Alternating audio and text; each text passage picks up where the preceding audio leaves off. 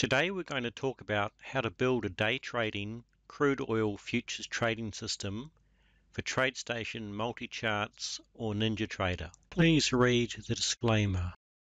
In 3 years, GSB has improved dramatically, and the ability of GSB users to use GSB has also made big leap forwards. What's also helped is that GSB users have collaborated together to share things to their mutual advantage. A community of users can accomplish much more than a single user. We've spent about 6 months' work on crude oil with a steady stream of improvements. We're going to cover getting the correct setup for crude oil. A lot of things are unique to crude oil and they are absolutely critical to get right. We need to find the best indicators. This gives a very big improvement in results. Then we need to build 50,000 systems, and we pick the top 250 of the 50,000. Then we do the statistics of a number of out-of-sample periods. If you want to improve things, you change only one thing and then you repeat the entire process. If you change 2 things, you can no longer be sure of what change helped. Identical tests can also give significant variation due to the different random seed used each time in building systems. If your second identical test is very similar, that might be okay, but if not, you can repeat this up to 4 times. This is not critical to do, but it's an optional extra. In video part 2 in the private forum, we'll cover things to consider changing. At the moment, we're not looking for a system, but groups of systems that we know are robust. And then we're going to pick the top families and choose 1 or 2 systems that we will consider for live trading. After that, we'll validate the systems with a significantly large out-of-sample period. In more detail, we're going to look at my crude oil out-of-sample results. We're also going to look at a good crude oil system that you get when you purchase GSB. We're going to look at great detail of how to choose the correct indicators using the 2-pass method. We're going to look in great detail exactly what you need to do to set up GSB for crude oil, and we're going to understand the GSB architecture. That way GSB won't be a black box, but you'll understand what GSB is doing internally. The system is fairly new, and I started trading this on the 27th of February. This was just pre the COVID era, and results here are to the middle of April 2020. So you can see there that we've had 12 points, 8 trades, which is $12,000 US profit, excluding brokerage. I should make a disclaimer in the fact that March and April was an incredibly good time for trading in the COVID era. Day trading tends to go well when you've got high volatility and good trending, and we had both. There were other successes too. For example, the free GSB SIS1 ES made me $21,112 less brokerage in March alone. Well, that was about $25,500 in March and April. That's trading one contract, and that was made 3 years ago. The system is completely unchanged apart from a tweak in the exit and change in the stop size. You can get that system, unlocked code, if you go to my website, click on the videos link, and then click on the how to get free GSB SIS 500 day trading system. The private forum has got a further tiny little tweak that gives you similar profits but a bit less drawdown and a bit less trades. But that's for GSB purchases only. But what you see the results of there is actually the system that's free for all trial users to have as unlocked code. Or you can look at my system RC2 DAX, which was the first system made by the predecessor to GSB. It was a command line, dreadful to use program, but it was proof of concept.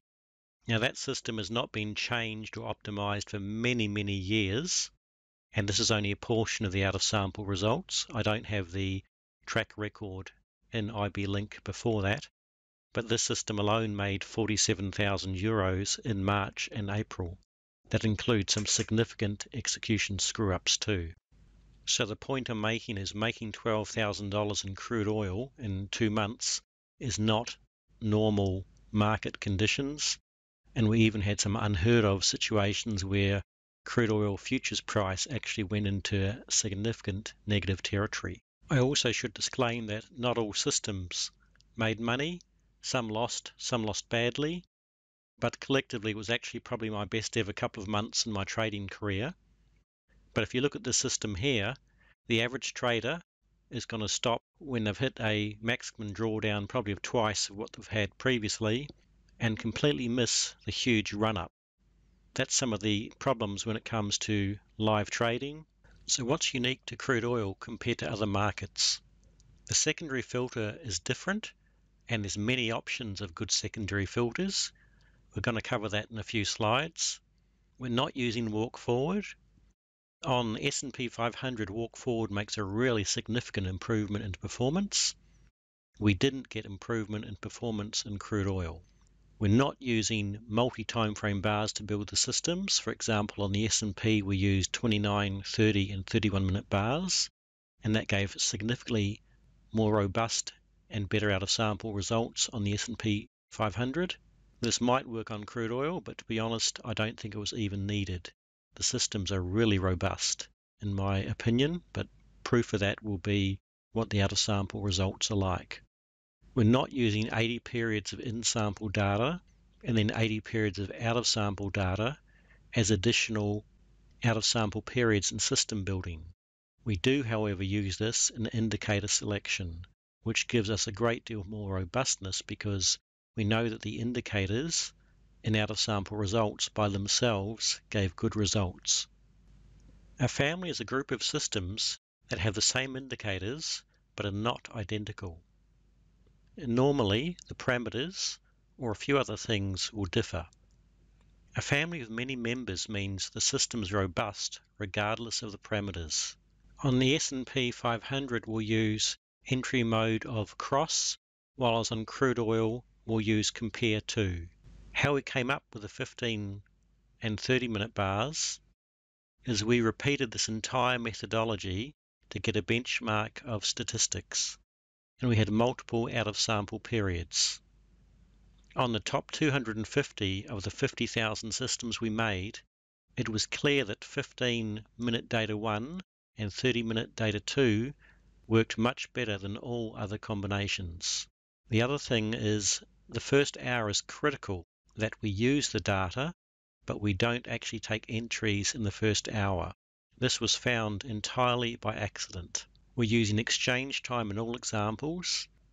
This should reduce confusion because the time is critical to get right on crude oil. It's really good if you can understand what the GSB architecture is. Now, this is very oversimplified, but we normally use 3 indicators, sometimes more or less, but normally 3, and multiply them together. If the results are greater than 0, we have an uptrend, and if it's less than 0, a downtrend.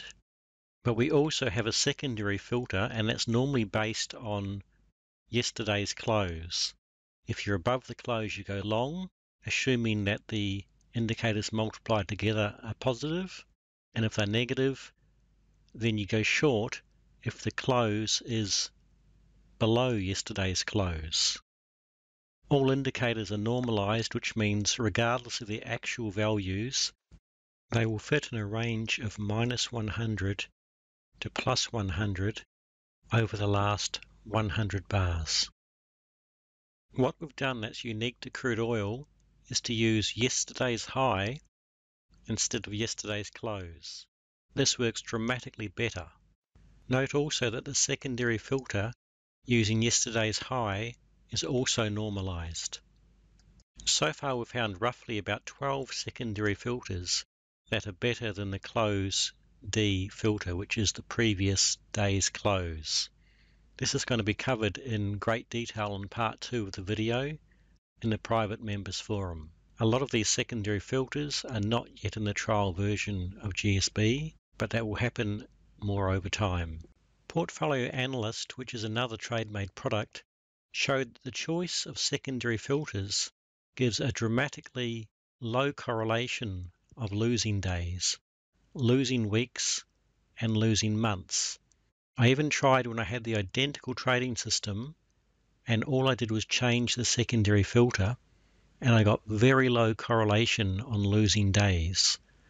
And it's the correlation on losing days that concerns me, because if you have systems that all lose at the same time, you're in trouble. You'll get quite high drawdowns. The great thing about Portfolio Analyst Pro is it also gives you correlation of negative and positive days. And we can see that the correlation on winning days was actually really high. What that's implying is we tend to catch the big moves, and the moves that fail, the systems are less likely to catch, and they're quite diversified depending on what secondary filter you get.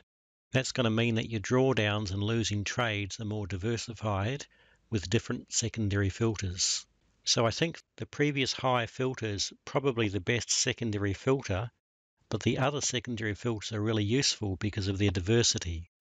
To select the best indicators, we use every second group of 80 days in sample and every alternate 80 days out of sample for the end of February 2018. Dates after February 2018 are used as out of sample. In this video, we're not going to use any data after the end of February 2018.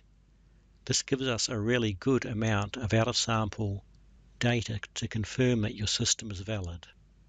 I'm running the manager of GSB, and I'm going to go through the settings. All of these will be recorded in a macro because it's too easy to make an error here. So you can see that I've got 44 indicators set up here. The beta version of GSB actually has 101, but we're not going to use any of those today. Everything here should be in the trial version that's being used. So we've got 44 indicators that are used, even though we see 46. It's going 0 to 45, and the reason is indicator 9, close less previous close D, is superseded by the one below it with BPV, so close D is turned off, and roofing filter 1 pole is superseded by the one below it, so that's also turned off. We have only one secondary filter used, and that is close less previous high D. And you can see that is enabled there as true. The operators, we're using multiply only, entry mode. This is critical to get right on crude oil, and there's no way you should be using all indicators modes at once. You should only use one at a time. So we're using the compare to mode. Do not use other entry modes on crude oil. There are a few extra settings on my version of GSB, but they're all set to the defaults, and the trial version should be fine for all of this. Tertiary filters are about to be released, but that's still not running yet. All the parameters are set to default under here. The data, we're running session time of 9 o'clock to 14:30 and 15 and 30-minute bars. Now what I've done to prove that there's no cheating and looking ahead in my results is I took a copy of my data file, and you can see this one here is 65 meg and the one I'm using is 59 meg. I've removed any data after February the 28th, 2019. So that gives us over a year out of sample results. The dates on indicator testing we're using February 2018. What's really important is the time is 10 o'clock start, so we're not trading or taking entries on the first hour, but the indicators are using the data. Again, what's really important is nth day is no trade when we build a system, and then when it appears in GSB it turns to trade. So everything we're seeing in GSB in the indicator testing is out of sample. Our stop loss is 1000, and I'm going to call this pass 1. Now, so that all the users can get the same settings, because it's too problematic because of human error, I'm going to make a new macro, and I'm going to call it settings full, and I'm going to click pull partial settings. Now that has pulled all the settings in GSB apart from the data files into the macro, and I'm going to save this as macro 6 CL indicator test. Now that will be found in the file repository.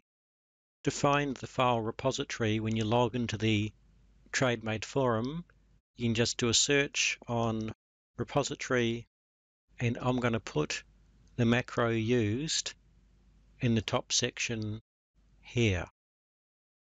So make sure I'm going to right click M6 and that will remove any macro there. I'm going to click on M6, click here, OK, run the macro, and that way everyone is running the same settings.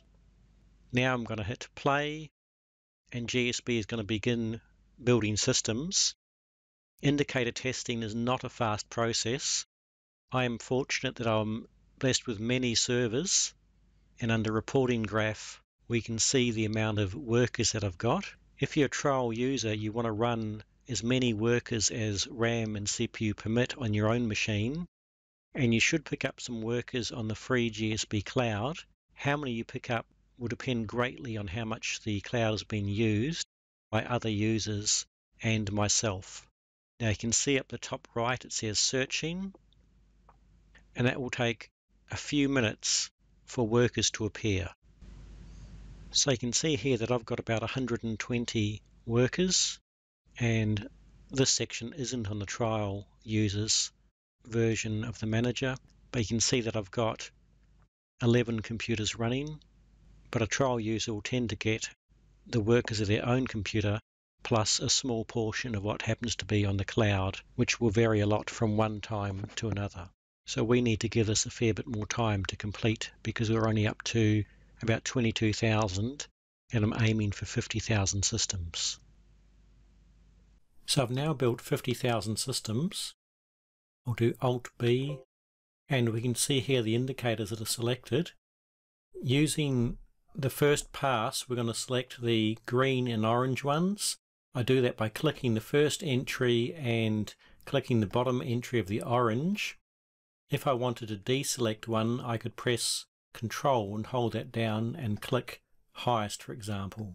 If we had 100 indicators, we would only be selecting the green ones here. So what I'll then do, apply to optimization settings. I'll do yes, then I will do file, save as, and I will save to video pass 2. So you can see here we've got the 28 indicators, and I'm going to type in pass 2 here, and I'll complete the whole process again. And we can see here the indicators that have been chosen. I'll click on the top there, hold down Shift, click on slow K, and deselect the orange ones. So for the second pass, we're only going to choose the green ones. We can actually vary this a fair bit by choosing a few more or less, but that's covered elsewhere in the video. Do not get too overzealous adding additional indicators here, because your overall system metrics are going to drop. So what I'm now going to do is I'm going to apply to optimization settings, and I'll do yes, and I'll do file, save as, and save to video build. For building systems, we need to change the amount of indicators to 3. We also need to change nth day mode from no trade to all, and we need to leave auto nth day to blank. So that means everything in our in sample period 2018 is going to not use the nth mode anymore. Now to simplify this whole process, I'm going to right click M5, left click M5, and I'm going to click on the M5 from the file repository to open. And when I run that macro, you'll see, for example, how this changes from 2 to 3. Then I'll do file, save optimization settings, and call it build again, because this is the settings that are actually used. Then I'll hit start, and this will produce another 50,000 systems. So I've now built 50,000 systems, and I'm going to run macro 1. You'll get this macro in the file depository, but to clear any macro that you've got already on macro 1, right click and we'll turn it off. Click M1, and then we're going to assign it to this file here, which you'll get on the file depository. Hit the play button, and that's going to get the top 250 systems and put them into favorites A. You can see on the right hand side where it says active, how it's climbing up to 100%, so you can actually see the progress of the macro doing that. The statistics in A is going to be the in-sample results. In B, it's our first out-of-sample period from 2018, 2019 into February. In C, it's from 2019 March to the end of the year. And the last period is from 2020 onwards.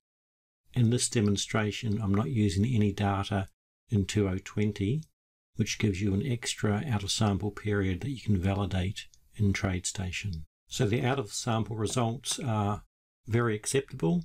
You can see in the first period there we've made $5,000 with a 1,700 drawdown, average trade very healthy $199. There's no slippage in commission yet, but that's still quite acceptable. Profit factor 2.32, so again great. The next period, which is from March 2019 to the end of 2019, we've made even higher average trade, lower drawdown, much higher profit factor. So these are very acceptable figures. Now I want to talk about establishing a benchmark. To improve your systems, you need to make a benchmark of results. Then you change one thing at a time. For example, we used 15 and 30-minute bars, but you could try 15, 30 and 60-minute bars.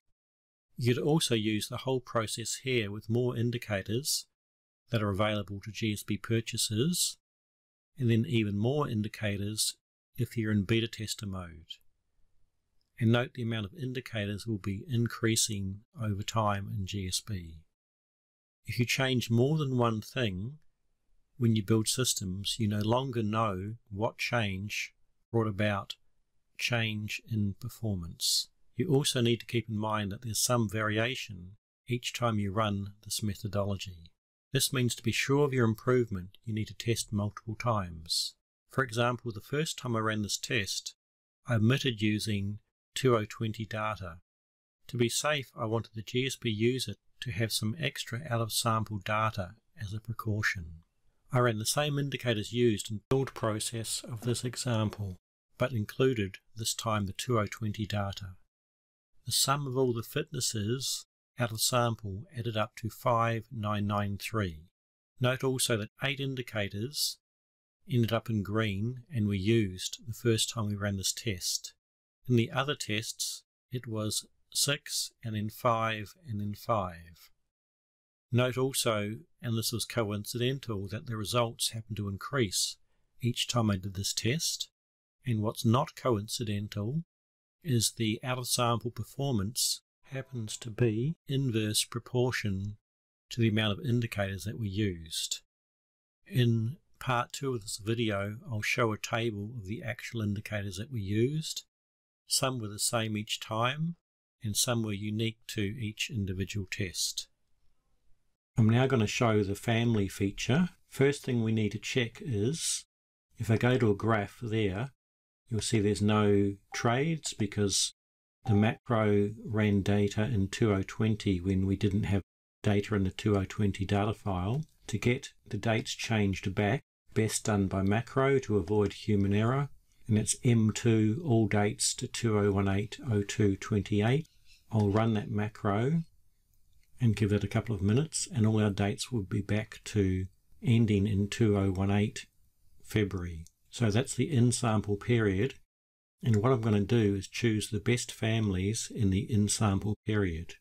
So if we go to graphs here, we can see that the dates end in February 2018. Now I'm going to do Alt-B, Alt-R, right-click and create Update Family. Now we can see here that we've got 5 families. Most of the systems are in family 1, Now I'll explain what a family is. I'll do Alt-B and go to Parameters, and you can see that the family has got DMI, lowest, and SSRSI. If I expand on the Family tab, we'll have 219 systems that are similar. You can see systems changing as I scroll down each member in the family. What's going to be changing is the parameters, and possibly also if it's using data 1 or data 2 in each system. But the fact that we have 219 members in this family 1 means the family is really robust regardless of parameters. If I go to family 2, you'll see that it's similar, but we've got an indicator here of stochastic instead of RSI. So the fact that there's 219 members in that family means it's a really robust family, and regardless of the parameters, it's still very profitable. And this is a really good method of robustness testing. I like it better than most of the other methods that we've used in the past. So I want to take this system here, and there's 219 members in the family, but the top one will have the highest in-sample fitness, and that's the one that we're going to choose. So I'm going to go to Scripts, and I'm going to go to TradeStation Live Trading, right click, let's put that into Clipboard, and I'm going to paste it into TradeStation, F3 to verify. I'm going to Insert Strategy GSB Video 1 Family 1 2018. Most important that you have number of bars back. The study will reference to 500, and this is the point where I'm going to put slippage and commission on for the first time in this build process. I'm going to put 1 tick slippage each side and $2.40 commission. So everything here is out of sample since 2018 February the 28th, and nothing in this build process whatsoever has also seen 2020. So this is out of sample till about here. In the 2020 period, which we hadn't looked at all, has also had a nice run up in equity too. Performance of 121,000 with 2.81 profit factor, a drawdown of 3,300, a particularly high intraday drawdown, which is unusual, on the 19th of May 2020. I could also do Family 2, which I'm less keen on because there's only 28 members. That's still quite okay, but if there's only a few members there, the system is less likely to be as robust as the system above it that has got many members.